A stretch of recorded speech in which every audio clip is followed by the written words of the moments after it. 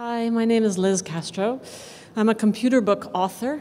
I've written books about HTML and about EPUB, about iPhoto, about Blogger, about Perl even.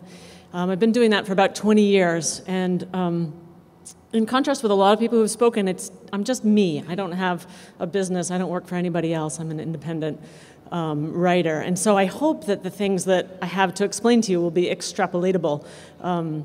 We'll see. So my talk is called Zen and the Art of the Modular Ebook. And the idea is, well, it's partly to tell you how I got to where I am, and maybe some of those lessons will be useful. And partly it's an excuse for my copious tweeting about Catalonia and sometimes about monarch butterflies, and why those are important and how they led me to here. The title, there's an asterisk in the title because I don't really know what Zen is. I have an idea about what it is, but I don't know if that's really real, and so I thought I'd better asterisk it. It comes from, my idea about Zen is that everything is interconnected, and that it comes from this quote from Douglas Adams' book that he wrote called The Long Dark Tea Time of the Soul, and he's following this woman. He's a detective, and he's following this woman for 17 miles, and she finally stops her car. She's very frustrated, and he crashes into her. She says, "What are you doing? Why are you crashing into me?" And he says, "Well, I got lost." And he explains further, and he says, I'll read it to you. "A few turnings later, and I was thoroughly lost. There's a school of thought which says that you should consult a map on these occasions. But to such people I merely say, ha, what if you have no map to consult? What if your map is of the Dordogne? My own strategy is to find a car, or the nearest equivalent, which looks as if it knows where it's going, and follow it. I rarely end up where I was intending to go, but I often end up somewhere that I needed to be." So I want to tell you about my random cars. The first one, I spent my junior year abroad at the University of California at Berkeley, here in the East Bay, and I had changed my major for the third time, and to Spanish studies, and one of the few classes that fit into this major was Catalan. And I didn't know anything about Catalan, didn't know what it was, but I took this class, and it was completely transformative. And then in the summer, a couple summers later, I found myself at the Catalan Summer University in Prada. This is a university that was set up during Franco's time so that Catalans could learn about their culture, which was prohibited in Spain, and about their language and about their history. And I went there with very little Catalan, but enough so that I could speak to people. And it was amazing. These people had such a sense of identity and of nation. And I was 22 and I had none of that. And I was just really inspired. And I decided that I had to move to Barcelona. So that's what I did. In 1987, I went to study sociolinguistics and bilingualism, why people speak two languages and when and how that works. But instead, my random car, I found myself, kind of because I got lost in an office building, in front of a bulletin board that said, "If you know the Macintosh and you're a native speaker of English, we have a job for you." And they did. And it was a computer company, one of the first computer companies that distributed Macintosh software. And they wanted to localize programs like PageMaker into Spanish so that they could sell more computers, basically. And so one of my first jobs was laying out the documentation for PageMaker 2.0, and we were using PageMaker 1.2 to do it. Kind of basic. This is in 1987. So over the next 3 years, I worked in the publications department, and this is how I learned what I know how to do today. Laying out manuals, that was the first part, learning the tools. And the second one was learning the tools and learning about documentation, learning about what works and what doesn't. I have read hundreds of pages of documents and of documentation of manuals, and I got an idea about what makes a computer book work and what's just marketing material, lists of features, but they don't tell you what they're good for. And then in about 1990, a guy from Apple Spain, a friend, wanted me to work on a project with him, and he handed me a copy of the second edition of the Macintosh Bible, and he said, "There's some really good tips in here. We could use them for our magazine." So I called up the publisher, and I said, "Do you mind if we do that?" And he said, "No, and that's fine. Would you like to localize the Macintosh Bible into Spanish?" I wasn't a publisher, so here's another random car. Oh, maybe I should be a publisher. And so we did. It was a 500-page book. We had no money. We kind of totally bootstrapped this book, and translated into Spanish, and it was a tiny market, very small market. Maybe there were 50,000 Macs in Spain at the time.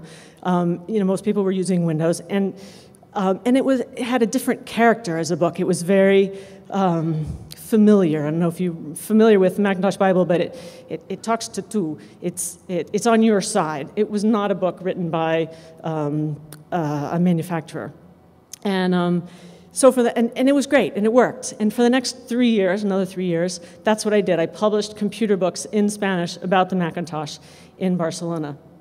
And so this was my formation into print publishing, and I remember spending hours poring over spreadsheets and trying to figure out where was that point where I could get the best price for a book and not have 500 of them in my very small warehouse. It's also where I learned that books are really heavy.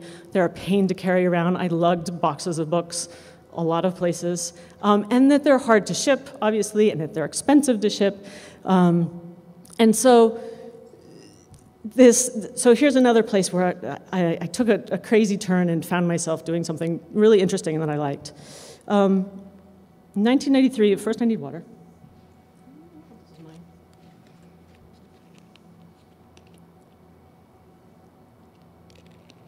In 1993, I went to the American Booksellers Association conference in Miami. And I was watching Douglas Adams, who came into my life again, on stage with Ken Follett. They're playing guitar. They were sort of an offshoot of the Rock Bottom Remainders. And I was talking to Ted Nace, who was the publisher at Peach Pit Press. And we had published a lot of their books in Spanish. And we were talking about the Macintosh Bible. And I said, who are you going to get to edit the next edition of the Mac Bible? And he said, well, we really want you to do it. And I was living in Barcelona. And he said, but you have to come back to the States. This was before you could just FTP files right and left. You could FTP them, but they would take forever. And so here's another thing that I had not planned on, but I decided it was the right moment to go that route.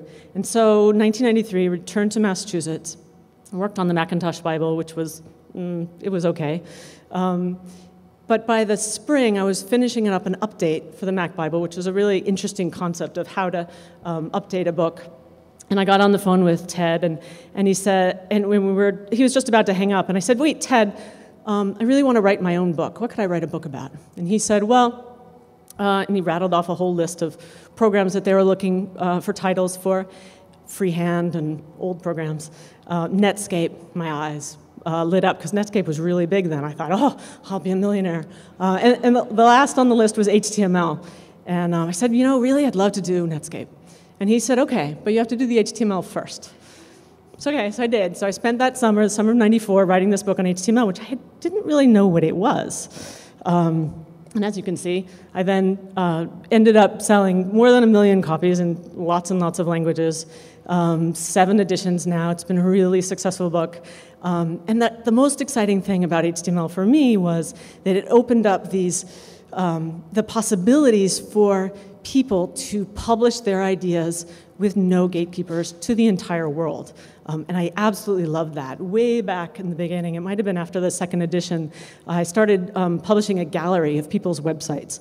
And I loved looking through them. It was totally like taking random cards. There was a guy who took pictures of his children on the same bench in London, which is a thing that we do now in our family. And there were people who had, stamp collections and whatever. You've all seen those. And they were just so inspiring, and I loved that. But the problem with HTML for me as a book and as a writer was that I had to revise it every so often. And Peach Pit was really generous and really patient with me in terms of letting me drag that out as much as I could.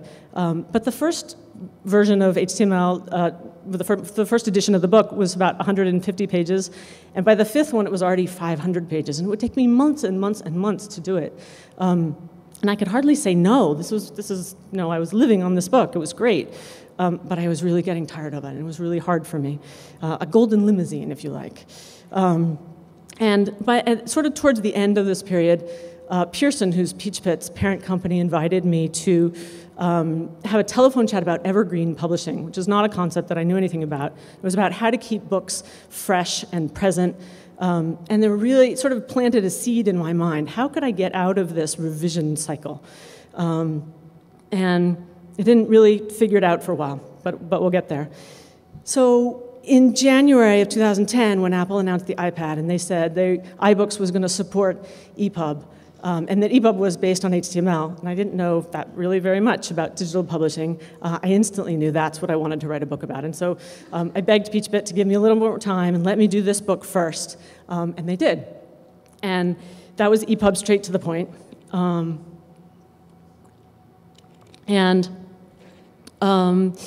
I've always packaged my books for PeachBit. And that means that I do everything from the outline to all of the writing, to all of the examples, to all of the screenshots, to the layout, to the formatting, not in that order, to basically handing them a final file. And they would do a final read-through and often caught important things, but really most of the book I did myself. And so when I was creating the EPUB file for my EPUB book, I said, it seemed to me kind of crazy to hand them the book and not have some way to sell it myself, since I had created the whole thing. And I asked them, I said, would you mind if I sold just the digital version, just the EPUB version of my book on my website? And my idea was just to sell some copies on the side, kind of because I could. Another kind of random car that would lead me to a new place.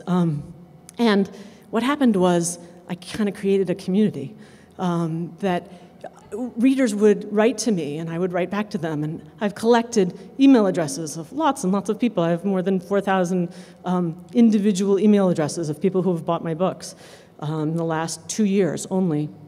And then in 2010, another thing happened, which was that Apple came out with a fixed layout format for EPUB, this ability to create kind of static pages that always stay the same. They're not reflowable.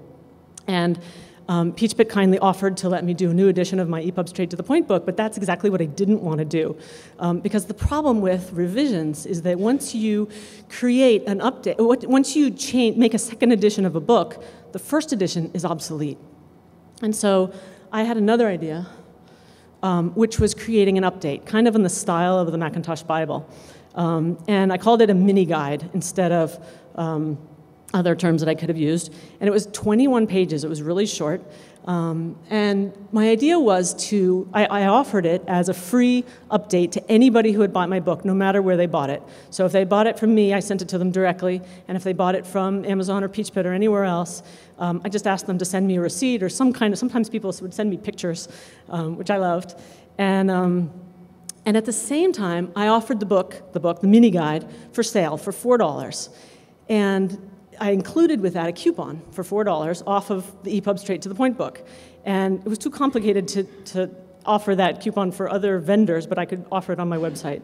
And so it was part marketing tool and part keeping the book alive and fresh. And it was amazingly successful. People continued to ask me practically every day to send them copies of the fixed layout mini guide, which is woefully out of date, which I really need to update.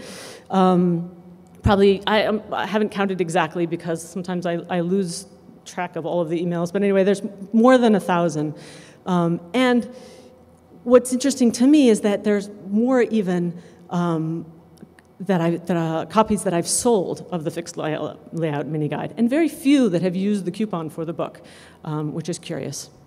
And then in May, I created a new mini guide, audio and video in EPUB, a very specific title. It works in iPad, in iBooks only, and Nook, except that you can't actually self-publish books with video in them. And at the very last second, I said, I decided not to follow the same system. Instead of giving it away, I charged $5 for it, a very minimal amount, and it's done really well. And these are the kinds of these are the kind of books that would be impossible to create and to write, that nobody is going to contract me to write a full-size book about audio and video in EPUB. It's just, it wouldn't sell enough copies. And then, we'll go back to Barcelona just a little bit. I spent the year 2010, 2011 in Barcelona, and one day I was wandering about on the web and noticed a collection of articles written by a guy named Matthew Tree. He's London-based, and he had put his articles in English on his website, but they're kind of hard to navigate between. So I kind of just sort of randomly wrote him an email and said, would you be interested in me creating an ebook collection of your books? And he wrote me back kind of right away, and he said, sure. I was like, oh, okay. And Then, at the same time, kind of coincidentally, a Catalan publisher was translating his articles and creating a print version of this very same book. And people started to ask if the English version would have a print version. Now, I had no intention of getting back into print publishing. I remembered lugging the books around. I wasn't going to do that. Plus, I was sort of between Barcelona and Massachusetts, and it just wouldn't work. But it inspired me to think about print on demand and to investigate it and figure out how it worked. And so I ended up making a print version of Barcelona, Catalonia, which is the book on the left. And then a couple months later, I did a book for a Catalan member of parliament called Toni Strubel. That's the What Catalans Want book. Both of them are in print and electronic editions, and they exist. And what they did, the place where they brought me to where I needed to be was, oh, I could do print editions of my books too. And so that's what I did. The next two mini guides that I created, Read Aloud EPUB for iBooks, which couldn't be a more niche market if it tried. And from InDesign CS 5.5 to EPUB and Kindle, I created both electronic and print editions of. And they bring me to this question of what problems do modular ebooks solve? The first one is updates. A modular ebook, by its nature, is short, and so it's much easier to get it out in a timely fashion. It doesn't take that long, it doesn't take that many resources, and so when a new feature comes out or when something important appears, you can get a book out on it really quickly. And then topics. I've talked about this a little bit, but the fact that you can have really, really specific topics that you might not be able to invest in a real book, but you can in a module of a book. And there's an interesting thing about having very specific topics that depend on a bigger book. You think, okay, the modular ebook is helping the big book stay fresh, but the big book also helps the module exist on its own. You don't have to rehash all of those topics again. So that book can be independent of the main book. Maybe the person has learned how to write a content.opf file someplace else, or maybe they know how to zip and unzip, or whatever the other parts of EPUB are, and they only need that book for read aloud. But if the person doesn't know that, then they can go back to the EPUB straight to the point, which is already written, and it doesn't need to be updated because they're complementary. Got it. Another topic that modular ebooks help to solve is the issue of pricing. Michael Tamblin yesterday was talking about how the average book, a price of an ebook is about $3. And of course, computer books go for a lot more than that, but I still think that people's idea about ebooks is that they should be cheap. And a module system means that you can charge less because it's a smaller book and it takes less time and effort and resources to create. And a corollary of that is that it lends itself well to bundling. So one of the things that I've done is I have my EPUB book, which is $20, and then I have these 4 mini guides, and together they cost $24. And then I throw in this book called Barcelona Beyond Gaudí, which is a JavaScript example. And so altogether that's $46, and I offer. Well, let me go back for a second. What I found was that my shopping cart has a minimum fee of 75 cents. And so for a very small priced book, low priced book, that eats up way more than the percentage that they would charge me. So there's the random car that brought me to the idea of, if I bundle them all together, if somebody's going to buy all of those books together, I'd rather have them pay one price than I only have to, the service charge is much less, is what I'm trying to say. And it turns out that people really like that idea. I give them a benefit on the price. They save $6 or $7, whatever it is. And so I've sold a lot of what I call the complete EPUB package. And it has this added benefit that I can add things to it and I can take things away from it in a way that I could never do that with a regular book. Imagine adding chapters and taking chapters out. That wouldn't be good. But now, when I finally get to writing the EPUB 3 mini guide, which is about 3/4 done, I promise I will do it, I will be able to add that into this package, and it will make the whole bundle work better. I also have a JavaScript book coming. I will do that, I promise. And then one kind of inconvenience about modular ebooks is that people aren't really used to them. And so I see a lot of people, maybe not huge numbers, but a fair number of people who buy the InDesign CS 5.5 to EPUB and Kindle book without buying the EPUB book. And I don't know if they already have it or they already know EPUB. It's possible, but I have it in my mind that they think that that's going to be a complete book. And so I feel like I need to educate them more that that's really a module. It's not an update. It's not a revision. It's not a new edition. And so, in conclusion, I want to tell you about my monarch butterfly book really quickly. Another distraction of mine, I have a field full of milkweed, and butterflies come every August, and I promise myself that I'm not going to spend every day out there looking at the butterflies, but actually I do. I take lots of pictures of them. But now that's turned into an example from my next JavaScript book, and I'm really excited about it. I put it up on the iBookstore on Friday. I sent out a mailing to all of those people in my database Tuesday or so, and right now it's number 4 or 5, I'm not sure, on the Science and Nature list of the iBookstore. So who knows where that road is going to take me, I'm not sure. I think that's about it. I don't know if I have 3 seconds for questions. Anyone?